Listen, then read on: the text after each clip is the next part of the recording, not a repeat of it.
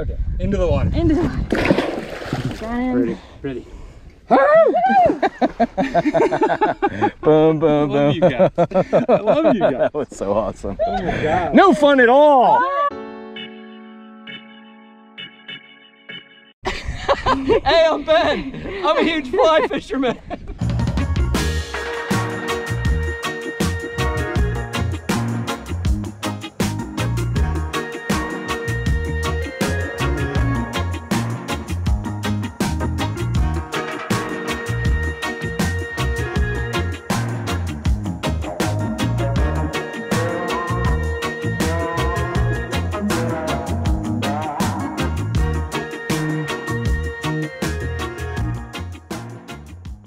Welcome back to another huge fly fisherman video. I've got a saltwater fly fishing video from South Florida for you today. And if you want to see extra special bonus peacock bass footage, you can check it out over on my other channel at special.tv. We do special stuff over at special.tv that doesn't make it onto YouTube. So I went to Florida again because I love fishing in Florida. It's kind of known for that. I went to a new area, which I was excited about, but I was also excited about the place where we stayed. It's called Cypress Cottage and it's in Everglades City, Florida. How many times have you booked a place to stay and it looked really nice online, but then when you got there, it just wasn't what you thought it would be? Cypress Cottage isn't like that. It is a nice place to stay. I'll put a link to it in the video description and in the comments. Cypress Cottage is a 2-bedroom, 2-bath house in Everglades City. It was designed by Antoniazzi Architecture and built in 2021. It's simple, clean, comfortable, and well appointed with everything you need. The house backs up to a canal that's full of wildlife and there's dockage so you can leave your boat in the water if you want to. Check out this window wall that's overlooking the canal. It feels like you're in the mangroves or camping on a chickie, but without the bugs. The canal takes you up into a river system, or you can run out towards the islands and the Gulf where you can fish and explore. Let's talk more about that. The Everglades City and Chokoloskee area is wild. There is tons of cool history, both modern and prehistoric, and of course the wildlife watching and fishing is world class. There's a reason this area has been a sport fishing destination for over 100 years. To the west and south is Everglades National Park, where you're gonna catch tarpon, snook, redfish, sharks, all of that ocean stuff. And just to the east is Big Cypress National Park, which has some serious bass fishing. I think my favorite thing about staying at Cypress Cottage in this area is that it's laid back and chill. There's not a lot going on in a good way. If you've ever fished in the Keys, it's the opposite of that. It's quiet and there are no strip malls and t-shirt shops. So if you're looking for a place to go on a fishing trip, please check out Cypress Cottage. I promise you won't be disappointed. Again, I'll leave a link in the description and in the comments, and when you book your trip, tell them who sent you. Okay, now let's get to the fishing. First, let's introduce the crew. I'm joined by my friend Rob, who's been in a couple of my videos under an assumed name. He brought his Maverick, and he also brought his much better half, Chandra, also known as Hot Rod. As I said, this is a new area for me, and Rob and Hot Rod hadn't been there for like 15 years, so it's pretty much new for them too. We didn't know our way around at all. I caught 3 new species of fish on this trip, which was cool. Normally in this area, you're gonna expect to catch snook, redfish, maybe some tarpon. The tarpon thing wasn't really happening for us. It was a little too cold. We saw some redfish, we caught a few snook, but we ended up getting into some fish that we were not expecting, and that kept things spicy for us. So we launched our boat on the first day and got our bearings. The water here is much shallower than where we usually fish, and there are oyster beds everywhere, so running the boat can be a little bit tricky. If you don't know where you're going, an abundance of caution is a good idea. We looked at some tarpon spots in the morning, saw nothing, so then we did the usual pounding mangrove shorelines to see what we could dig up. It was a little slow for a while. We played with some sharks, ate some chicken, got a few bites that didn't connect, and then we saw something big on a flat and went to check it out. He was coming for it. Yeah.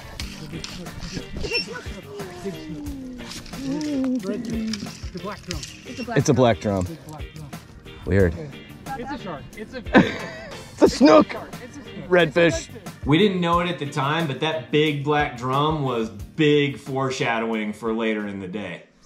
Like a baby manatee. There he is. There he is. We'll take it. Accidental. Just got to keep grinding, guys. You're not going to catch him if that fly's not in the water. You know, all the time. Hey, it's a fish. It's a, what do you call it, snooklet? Oh, it is a snooklet. Yeah, what'd you think it was? I really thought it was a ladyfish. Oh, no, no, no. He's small snook. Hey, success. I mean, this might be what we get. Oh, this fly's coming apart. Chandra, do you ever watch my videos? Do you know I like to name fish? What's his name? No, I was gonna ask you to name it. Hank. All right, Hank. You're a cute little guy. Or we could call her Hope. Hope, because we need some right now. Let's call her Hope. Pretty fish. Bye bye. So we need a new fly. Yeah, head's coming apart. Nice job. Tie on a new fly. Yay, snooklets. Snooklets make everybody happy. Yeah. Best fish I've caught all day. Snooklets are like mini candy bars. Seriously. You catch a snooklet and you're like, oh, tiny Milky Way. Like, you hand me a mini candy bar? Like, I'm stoked about it. I'm not going to be like, fuck, I want a bigger one. It's a nice little treat. And then the best part about that is, you just want another one. Yeah. You can't stop. You just want another one. You want to hop up? Where was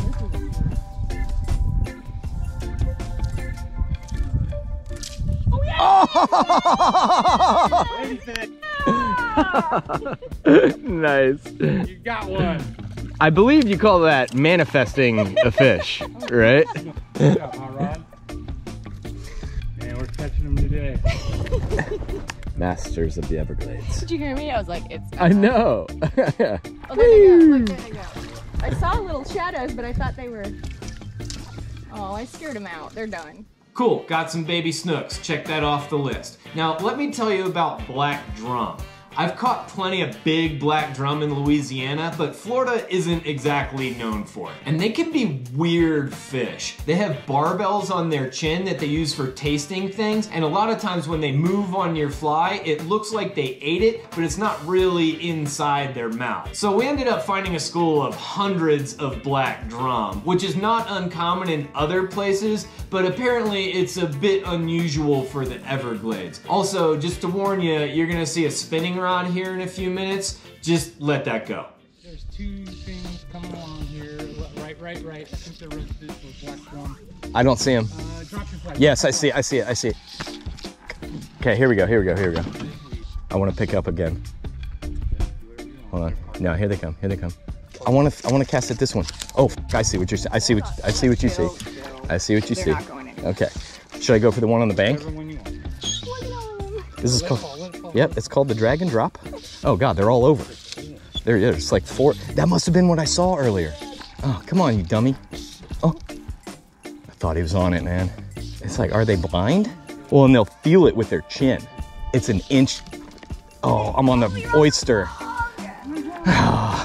Look at that, handling drums everywhere. I need a good visual. There we go. No reaction at all, right? It looks like they eat it, right? Yeah, it is like carp fishing because they're not eating it. Huh, this is so weird. Yeah! Just as I turned the camera off, I spilled my beer. I turned the camera off, that's what made him eat. Yeah, I'm pretty sure it's in the mouth. I think he really ate it. All right.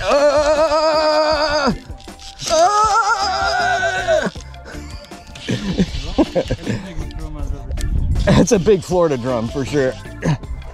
Is he in the fin? I hope not. We're gonna pull on him either way. All right, now I'm fishing. Okay, we got a shark out here at 11. Oh yeah? Yeah. Oh, he's gonna eat my black drum? Well, we're gonna try not to let that happen. The fish is acting a little more frantic. Yeah, there's a shark out there. Oh, man, they're fighters. In Louisiana, they just roll the f over. Yeah. This water's a little warmer. I think he's in the face, dude. Yeah, it might be. Are you driving him? I'm going right in on it.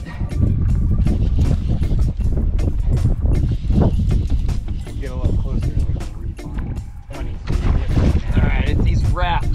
So it's underneath the water. Reel down, reel down.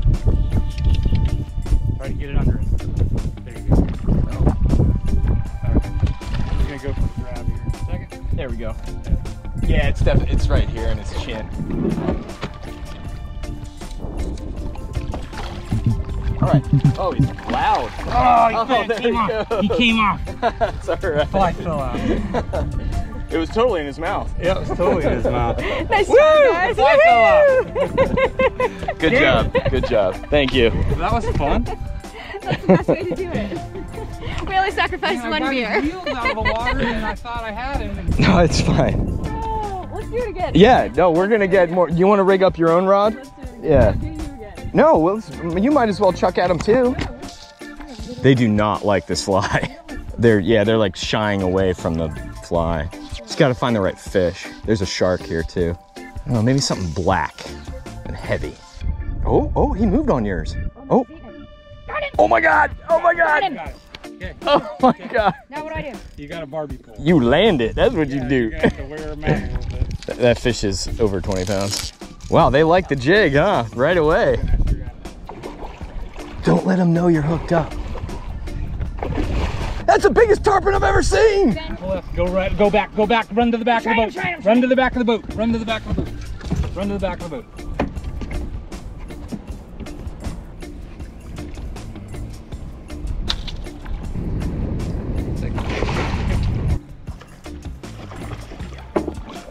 Jesus, it's a beast. I got her. I got it. I still got it. Let's do a quick cute pickup. Oh my God. Okay, you're gonna want a towel. Do you want to do a dummy shot for No, the huge? no, I have integrity. Yeah, nailed it, got it.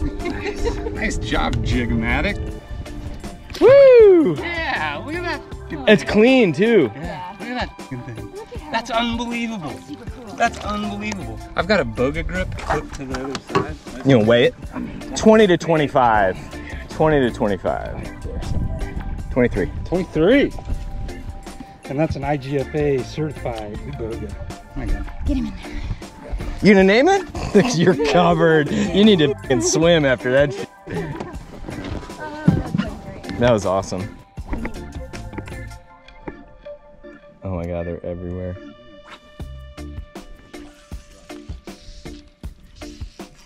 Yeah! What? What? What? What's my problem? That's awesome. That's hilarious. Well, at least we're proving the point. Yeah. Fly fishing's stupid. No, please do. Whatever I was doing wasn't working. And look, that instantly caught the 2 times now. Right away. All right, well, let me put a bucktail jig on this fly rod. Yeah. I'm not even snagging one. Oh, they're feeding. Oh, yeah. I can't believe no one's biting my fly. I'm trying. There he is, in the face. No, it's in the cheek, I think. It's all right. It's gonna get interesting here. Dude, no, it's in his mouth. All right. Yay! I've probably caught a dozen big black drum, and I think I've gotten maybe 2 actually right inside the mouth. They're kind of clumsy. Hey, Chandra, what are you doing? I've got a big black drum. Me too. Me too. Yeah, we're gonna deal with that.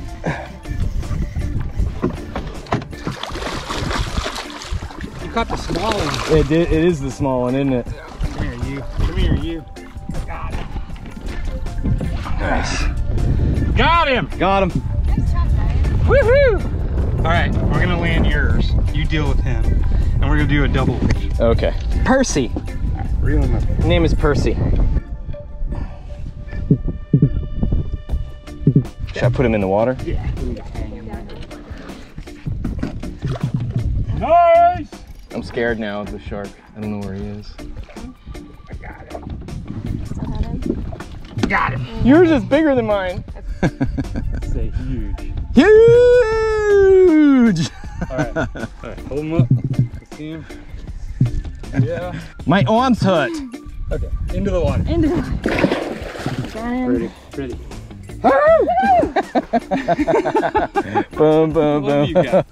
I love you guys. That was so awesome. Oh my God. No fun at all. Let's go get another one. Will you beer me, please? That's wild. Yeah, they're coming back around. Oh, what is that? Okay. Oh, cool. Whoa, tail slap. He's on one. He's on one. Nature, dude. Gnarly. That's what half of a drum looks like. Nature's real, bro. One bite right in half.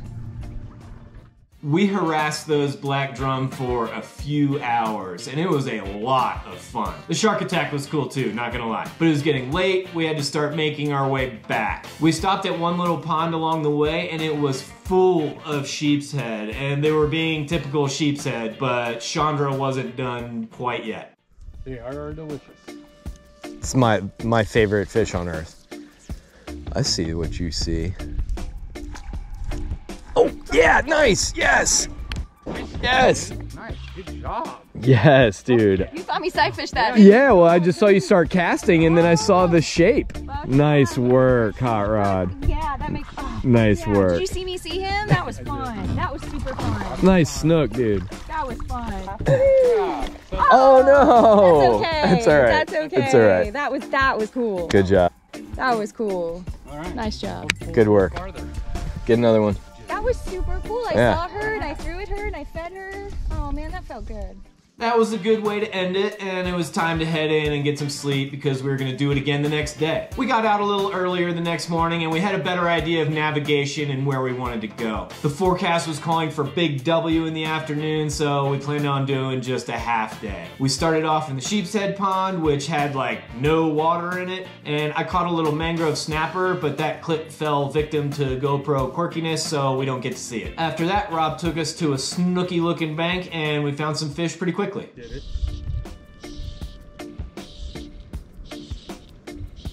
There. Yeah. Nice. It's a snook. Yeah. So its head shakes. Keep it tight. Keep it tight. Keep it tight. Keep it tight. Keep it tight. This is, yeah. That's my biggest. Oh, I had to say that was my biggest snook ever, right?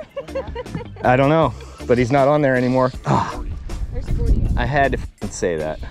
No fly. Weird. All right, let's regroup.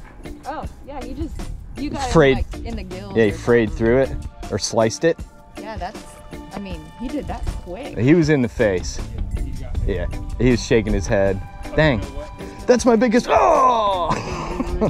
Can you grab me a beer, please? I've caught a fish today, so I've earned this beer. Snook on. Thank you. Nice one. Cheers, pelican. Yay! No more snook after that, so Rob took us to another bank where we bumped into another group of fish that we were really not expecting. Oh, fuck. It's a sheep's head. Oh, it's a grouper. It's a grouper. It's a big grouper. Cool. Pull him out of there. Is this? Pull his ass out of there. Pull his ass out of there. He slurped it. That was cool. Is this a Goliath grouper? That's what I thought. And I'd seen people catch them up in this stuff. Cool. Pull him out, pull him out, pull him out.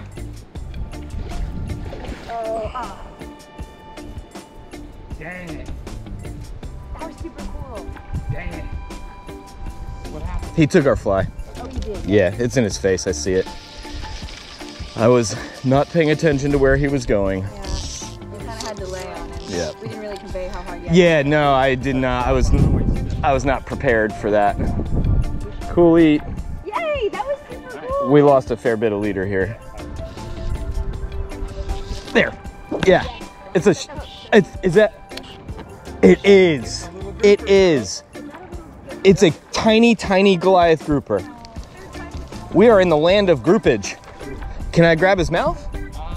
Let's investigate. It's really pretty fish. Look at that, guys. Damn, grouper on fly. Look at the pattern on this fish. Wow. Little grouper. Oh yeah, I'm not sticking my hand in his face. No, you can probably hold him. Yeah, I will. I will. Ooh. He's like pokey. I'm not sure what to do with him. A grouper. They're so pretty. Yeah. Yeah, he's got pokey stuff all over him. This is really neat. His eyes are cool even. Yeah. All right, Gary, thanks for playing. Gary the Goliath grouper.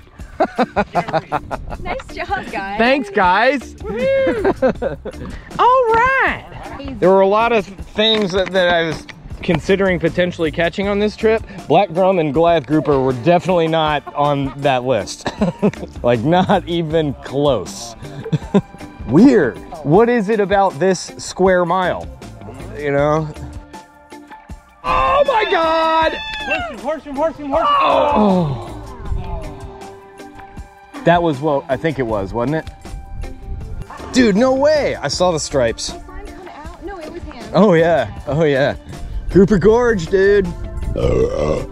We call it that because of the canyon walls. Yeah. Well, that was cool. I know catching baby Goliaths is becoming more common, but it just wasn't on my radar at all. I was not prepared for it, and I did not know that when you hook one, your priority should be to keep it out of the wood. They love wood. In case you don't know what a Goliath grouper is, they get like 500 pounds. The ones we saw were babies.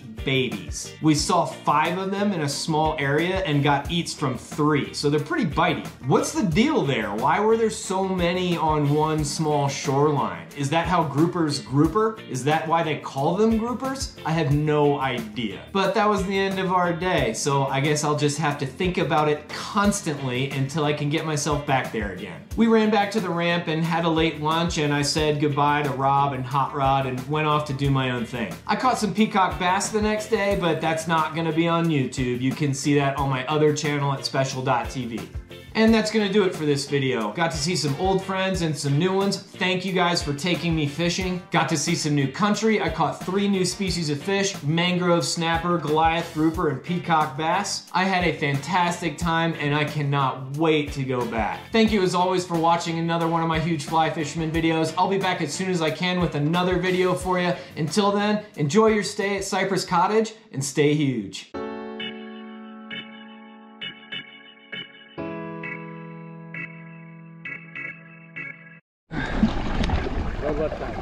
Left side.